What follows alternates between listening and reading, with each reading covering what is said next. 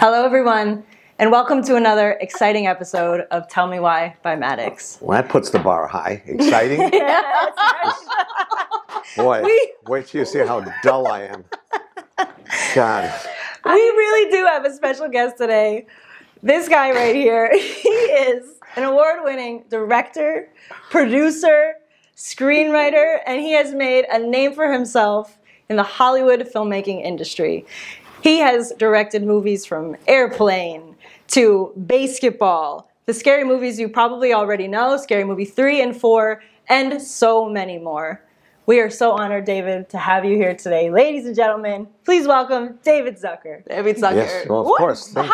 How is this even possible? Yet? What? I think this was very short for who you are. This was short, yes. This was very short, Yeah. so we're trying. Yes, for but it's, you know, everybody always says, it's nice to be here. I hate these cliches. It's an honor. Or thank you for having me. I could have worked on my yard this afternoon. Why am I thanking you for having me? I don't know. Yeah. David, do you think 15 years ago I thought one day I'm going to sit here and have an honor of interviewing David Zucker? Yeah, I couldn't have predicted it. Yeah. I mean, did you think that a Persian woman will interview you? Persian lesbian woman? I didn't think that a Persian woman, would even speak to me. But you know, Ellie, who I live with, as you know, sometimes she goes into Farsi, and I say, "Will you stop talking gibberish?" And talking. And so then I started saying it to people who I pass on the street who are speaking another language. I pass like, "Hey, speak English." So it's like you kind of take a risk. You cannot take a risk. Yeah. We are very honored. We are really honored to have you in this show. And there's a lot that we want to talk about. But okay, let's start then. Let's start with one question that I have for you. What was the first fear you had today? The first fear that I had today? Any fear? Oh, that I'd actually have to come here. Yeah. What was the fear? The driving like, or oh my seeing God, what have I gotten myself into? Why didn't I just say no? So and then because you had a glass of wine last night, and then I had a glass of wine. Yes. That's how we treat people. Yeah, can we say where we were? Yes, of course. Yes. What were we doing last night? We were at Rockin' Pies. Yes. For the premiere of the video for this new band called Hot Crazy. They are hot crazy. They're really great. And they do a song called Manly in Heels. So are you going to wear a heel? No, I have no desire to wear heels or anything other than men's underwear. Yeah. So that's the reason you decided to come here and give us this honor. So your fear was to come here. Yeah. So is that the first question? That was the first question. You drew that from? No, that was just a question. That was a fear. We actually have no idea what's in there. Because I'm curious to see if you have any fear. Seriously, I don't have any fears. I mean, not day to day. Yeah. No day-to-day fear. I have, the usual fear that everyone has that a meteor will come and strike, and then, we get, then all life on Earth ends.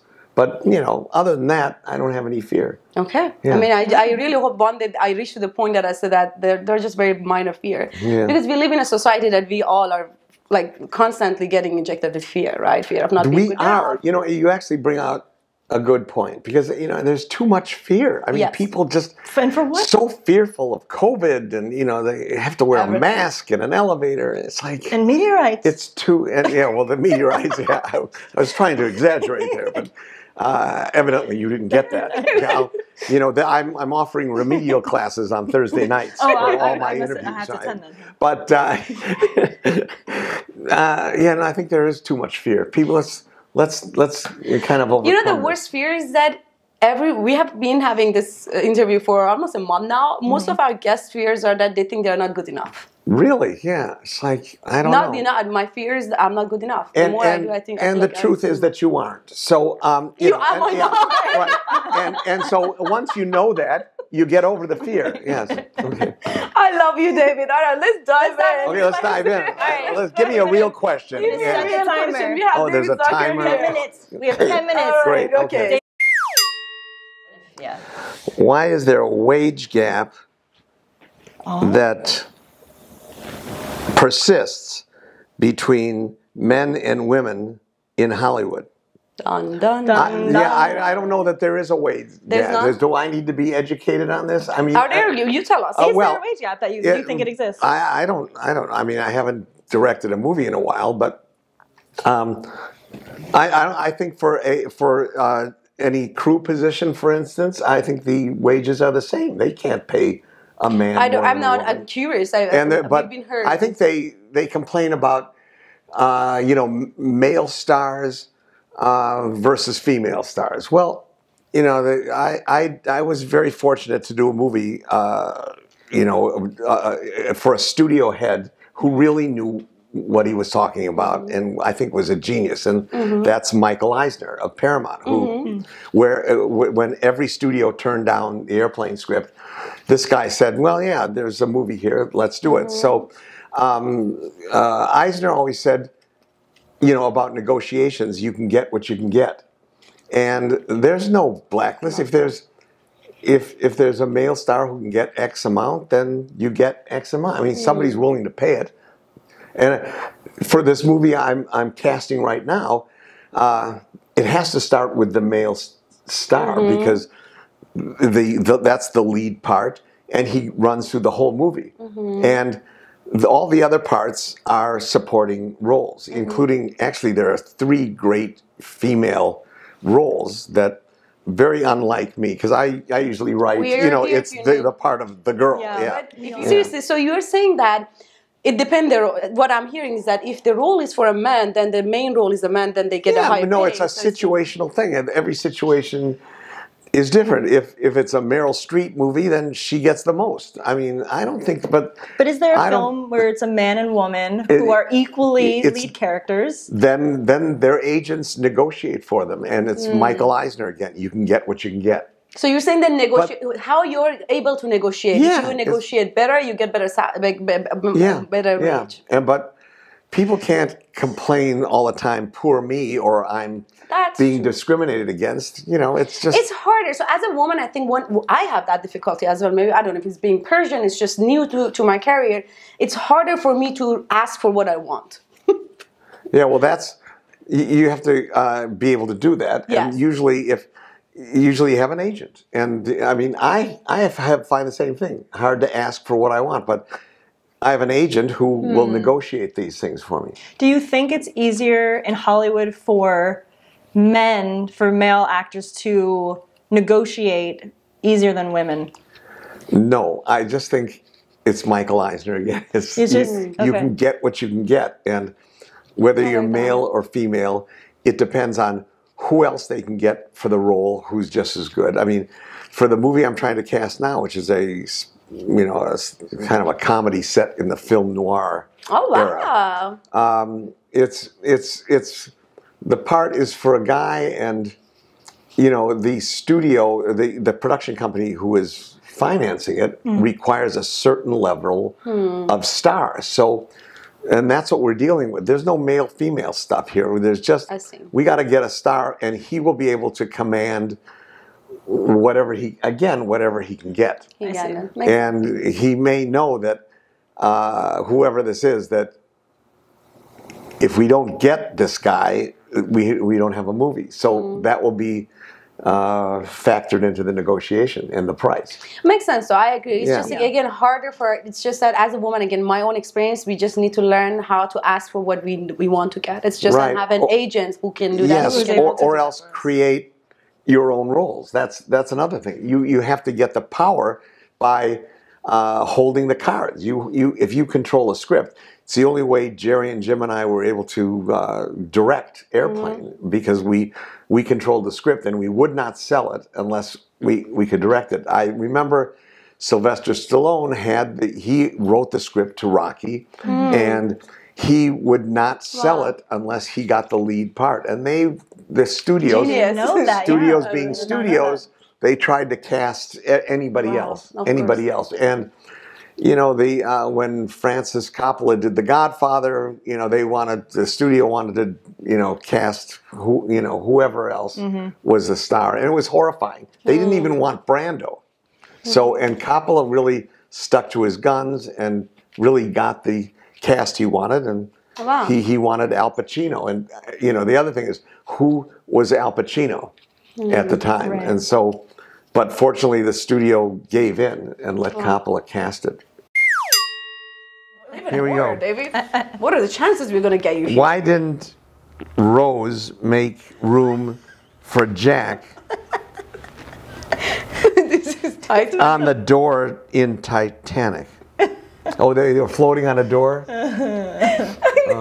You know, Titanic was a very successful movie. It was very successful. And I think you have to suspend your disbelief for a part of it and go with the fact that, you know, I mean, it was a fictional love story and it had to be tragic and that's how they did it. And it worked, you know. It worked. Who's to say that, what's the director? James Cameron. You say, yeah, he doesn't know what he's doing.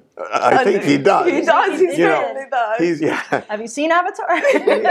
I haven't actually, but yeah, that's what I have on my on my Give- I would Instagram, love- or it's I have my heading is I still haven't seen. Okay, Friday. or I we're never gonna watch seen. it. Never We're seen watching it on Friday.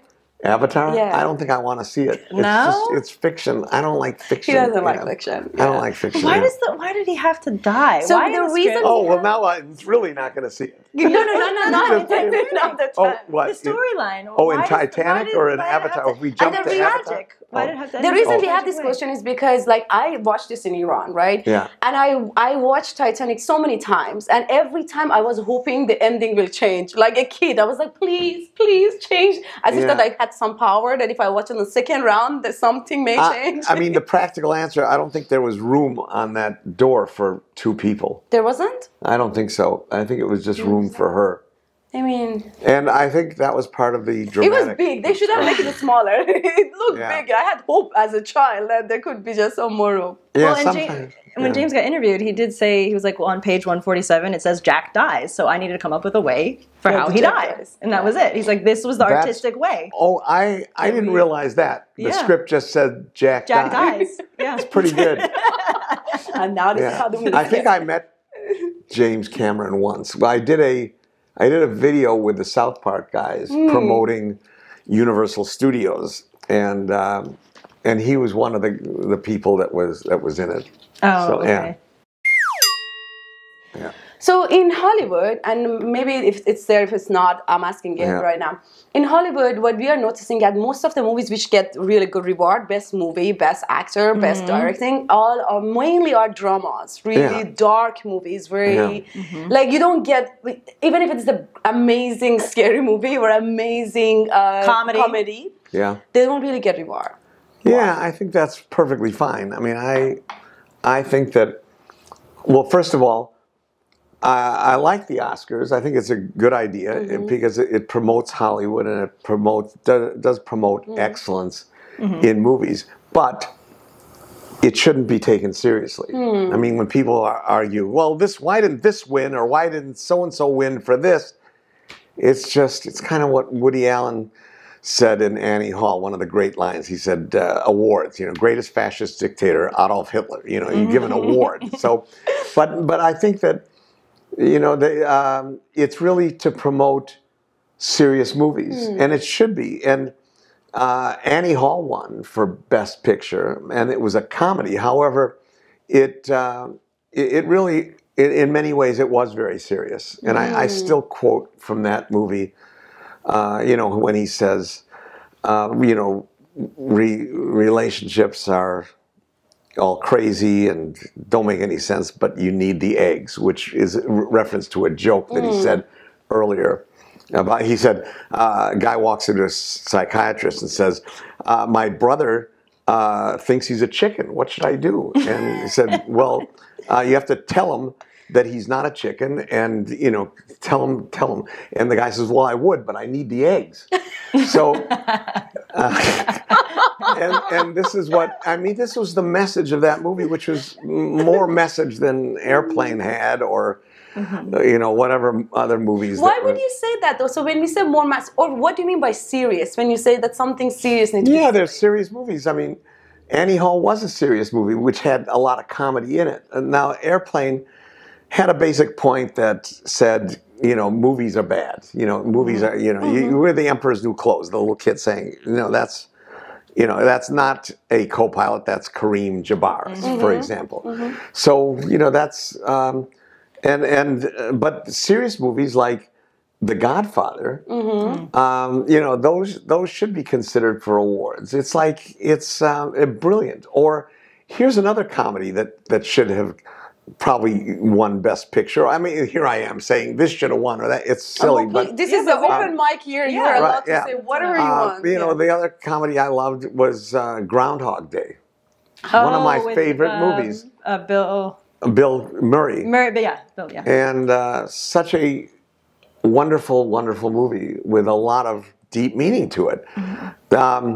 Tootsie was a great movie, but it's still, I get that it can't be, with a wonderful message, but it can't be considered in the same arena, ballpark as The Godfather. So, what is it about Godfather that you think?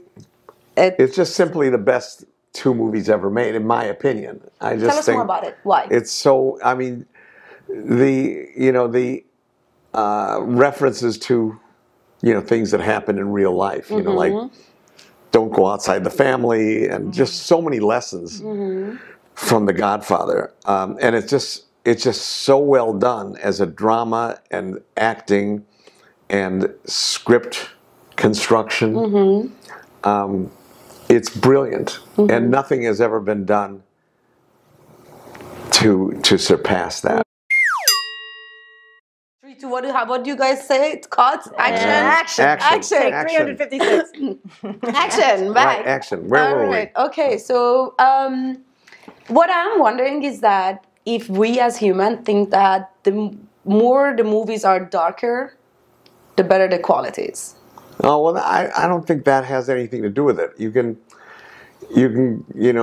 get as much from Annie Hall as you can get from The Godfather, and it doesn't have to be dark. Okay. Just because, but if you do a movie that's dark, I think it should have some kind of relevance or message to it that people, I think people want to learn. People go to movies and they want to see something new. They don't want to see just action with no purpose. Right, so it's learning. It's just it's that's why I don't really like superhero movies. I'm tired of just a lot of action and stuff. The right person. So David, who for you would you say was the most, in terms of actresses, all the actresses you worked with on set? Or you know, the one that you've worked with on set, like someone that you had spent a lot of time with that really left a mark for you in terms of their work, where you were at the camera and you saw her, and she created something that you weren't expecting. Was there a moment for you? Oh, well, that's a very good question. It's Anna Faris, who was in the 2 scary movies that I directed, and she was such a pro. I directed everyone else. I really didn't, I didn't tell her what to do. Wow.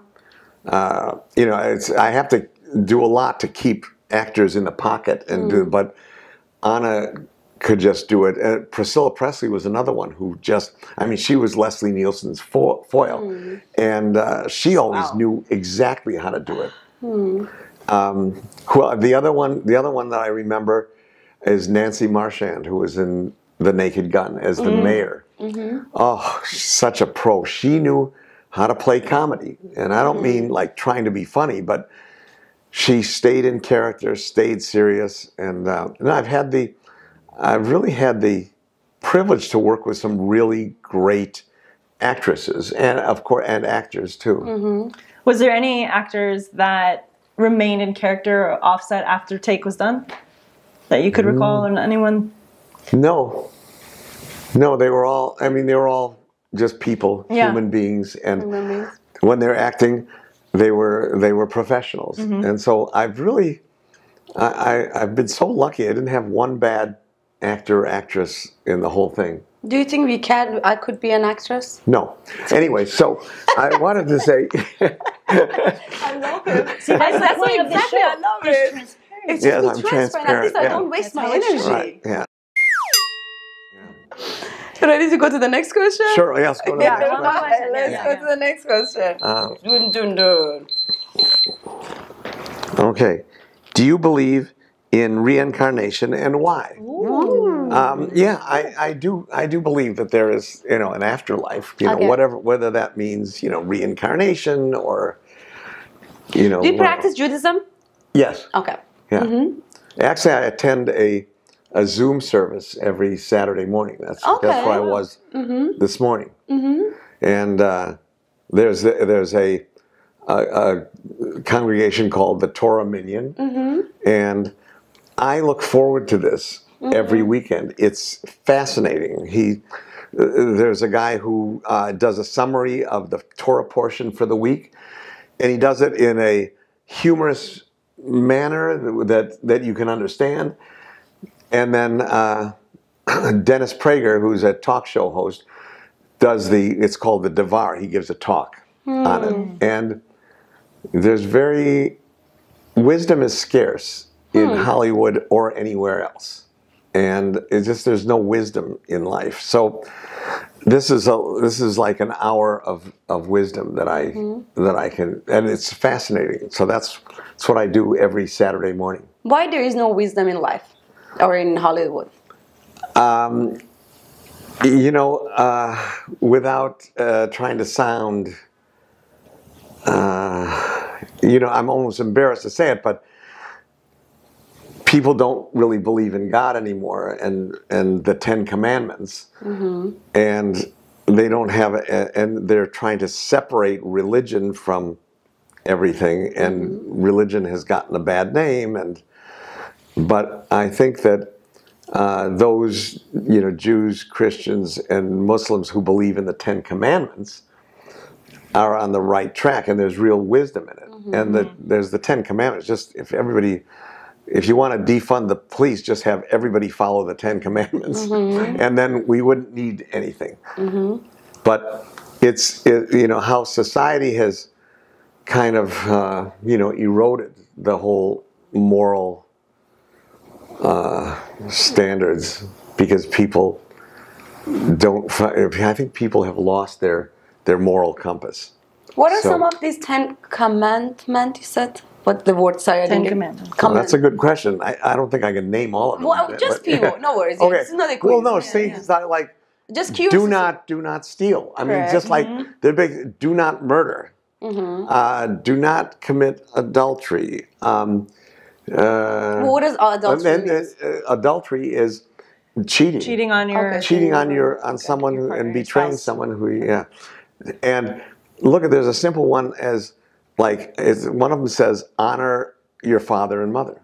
And that doesn't mean you have to, it's interesting because it doesn't mean you have to love them. It doesn't say you have to love them, but you have to honor them.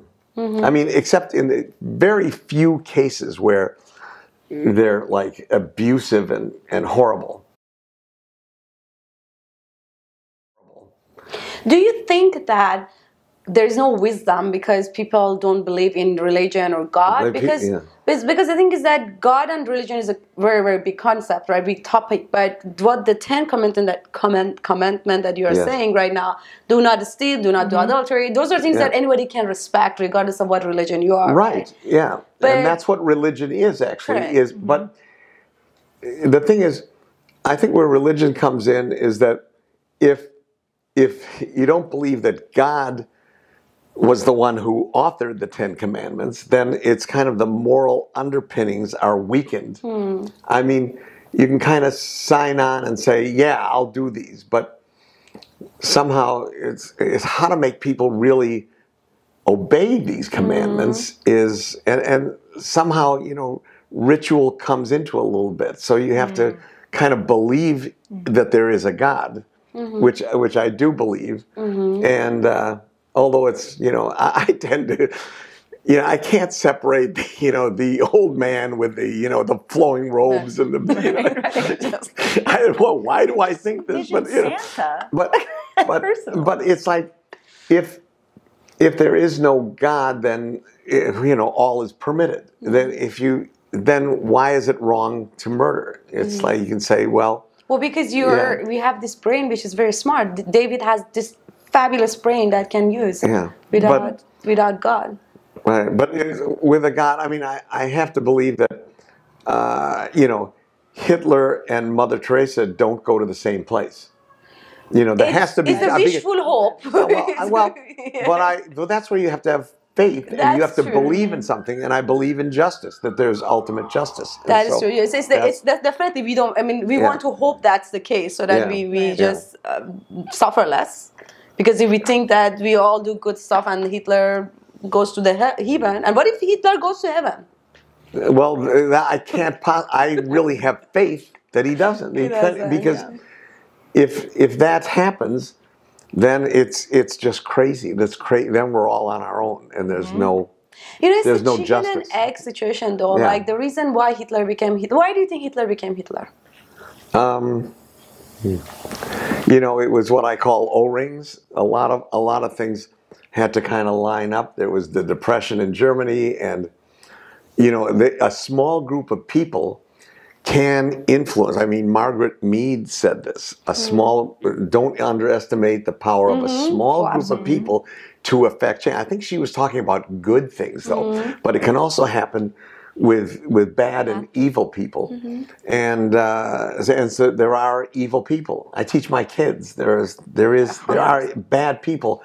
We've all come across these people in our lives, and you don't have to forgive them unless they ask for forgiveness. I just hate them till the day I die. The people who have, really, dealt me really unfair things.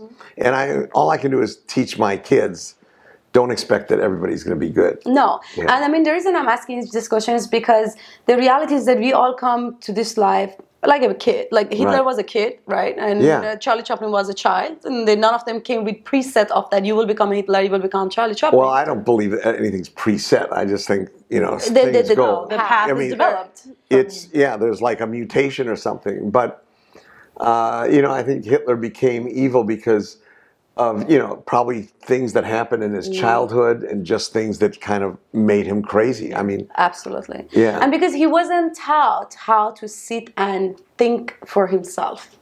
Right, because that's what they don't teach, right? What happens is the meditation, it's just, I don't know if you do meditation, it's just you're sitting and you're not searching for outside you. You're sitting inside and said, okay, let me see what is good, what is bad. Because if we really tap into our human essence, we are no longer animal, right? We have come out of it, we are really powerful. Yeah, we have to separate ourselves. Correct. Yeah. And if we sit and think, like if Hitler from childhood was taught to sit and just think, like, is this good or bad? And instead of just getting punished by the society, getting rejected by the family and parents and kids and whatever that is around him, if he was just able to sit and think, just use the power, the brain that we have.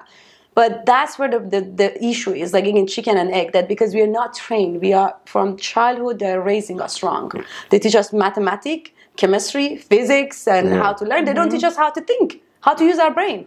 I would agree with that. Yeah. And that is the reason why we need something outside of us to tell us what is good and bad. Right, and there should be certain rules. Correct. So, a rule which I really hope that all the religions would hand to hand, like Judaism, Buddhism, Hinduism, and all of them hand to hand, instead of trying to say I'm the right religion, they would say that, you know what, we are going to teach you from the moment that you come to this life that this 10 commandments, and you sit and think for yourself. If you wanted to give a message to David at the age of 30, what would you say? I would say, watch out for bad people. Because, I mean, that's been my life has gone great and everything, but... You've been hurt. I've been hurt by bad people. And because you have a big heart. And you know who you are. Yeah. Don't mess with our David. Yeah, right. So, I don't know. Do you feel the pain, David? I would have said, buy Apple. That's what I should have done, at age 30, Buy Apple? Buy Apple stock, like my friend James Woods did, yes.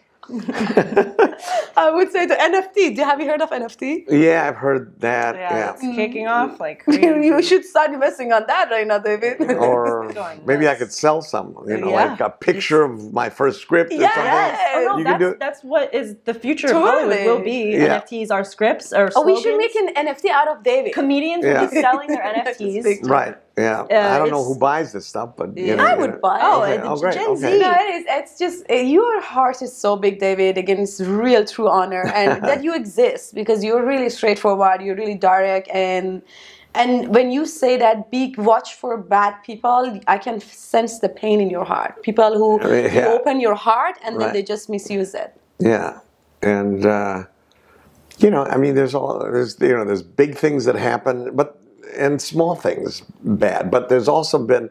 I've been really fortunate too. I've had a lot of good breaks, and you know, I came from just a great family, great parents, and you're raised in Milwaukee, right? In Milwaukee. And it's great to come from Milwaukee. I loved, you know, growing up in Milwaukee, going to the University of Wisconsin, and my kids are now there. It's just such a blessing having my kids both in school at the same place. Aww. And they look out for each other. It's just that's amazing. They're gorgeous. Yeah, so there's so much good in my life. Yeah. There's so much good in life and so much darkness. One advice for Alex and I. Buy Apple. Too late, David. I don't have the money. Oh, it's like now it's like it's $700 a share or something. We're past that. You know, I think you have to. Well, you know what Ellie always says is, you have to kind of imagine what your future is going to be, and just imagine that. And keep doing that, and it will come true. Now, I don't believe that at all, but you know. What was your experience when you directed your first movie? Was it 1980? 1980 was when we directed our first movie. How did it just come all together? Well, that's a long story. We did Kentucky Fried Movie first, and then we wrote the airplane script before Kentucky Fried Movie, rewrote it after Kentucky Fried Movie. It was still turned down. Only one guy, and as I mentioned, Michael Eisner, saw any potential to it, and then but by that time we knew how to direct because we had been on the set of Kentucky Fried Movie, which John Landis directed, and we learned from John how to direct. We didn't even know, but so everything we really wanted to sell Airplane and do Airplane first, but. We were so disappointed when we couldn't get it financed, and we had to do Kentucky Fried Movie, but that turned out to be the exact right thing that should have happened. So if there's any lesson, is that even the so-called bad things that might happen may be a good thing. One more question. Yeah. What was the biggest challenge for you as a director in any film that you did? What was a time where you felt challenged behind the camera, whether it was in terms of the storyline or a decision that was made? Well, it's always the biggest challenge is, you know, making the story work. But I'm pretty confident when I'm on the set directing actors that I really do know what I'm doing. So I've never been frightened to go onto the set because I always knew I had great material to work with. Okay. So. You know, the biggest challenge is, you know, as John Landis always said, he told us, it's, you know, making the movie is fun. It's just, it's raising the money that's so hard. So once you raise the money, then making the movie is actually fun. And I mean, I would like to say easy compared to raising money. Yeah. How many years did it take you time to get to that point that you said, I know what I'm doing? Well, there's two things. You know, it took us, you know, from 1971 when we started in the business to 1980 that we really knew what we were doing. We knew how to direct then because even though we had never actually directed before, we had John Landis as our model. And then the next big leap was directing by myself. That was actually a harder leap than directing Airplane for the first time because I didn't have Jerry and Jim with me. And it took me a while to get, that was a real challenge. And that was the last time I was nervous going on a set. And it was only, you know, maybe the first day. But I had to do it all myself. And I didn't have anybody, as we say, on the monitors. So that was the big, that was probably the hardest thing I had, but it was only difficult in my imagination. Correct. And then I gained confidence And you know, by the end of Naked Gun and Naked Gun 2.5, I just totally was into it. And the other thing was performing in front of an audience. When we, you know, I was in the Kentucky Fried Theater live show troupe, and that was easy because it was, you know, we just walked on stage. I mean, the very first time, I was nervous, and then it was when we show the movie, we do a Q&A, and I think that through the first couple of years, I would kind of hang back and let Jerry do Jerry was the upfront man. Oh, okay. And then when I started doing it by myself, I was the one. I didn't have Jerry or Jim with me, and I learned to do that. It's like so you know, a lot of it just I need to be thrown into the water, and then I swim. That's how we're doing this show. We're just like we're standing up here doing it. One last word. Anything you want to say? Buy Apple. How many times can you go to that well? No, I think I've said enough. You know, I hope I haven't been overly serious, but oh no, we love you. But people can learn from me. But sorry, yes. But this has been delightful. Thank you very much. Yeah. You're a legend, and we need more of you. Well, the heart that you have, the transparency that you have. You just are like in and out, like the book, just the open book. I am, yeah. Like you're not that in and out. Yes, we're looking forward to this new sitcom. I'm sure everyone has had enough of me. Yes, we love you. Yes. Thank you so much. Okay. It is such an honor for having you here. Oh, this is fun. Yes. Can I go home now? Yeah. No, we just were not. No, we actually just, this was a pre-interview. Yes, and then the real stuff will be tonight. The real stuff is I'll come back. So. Yeah.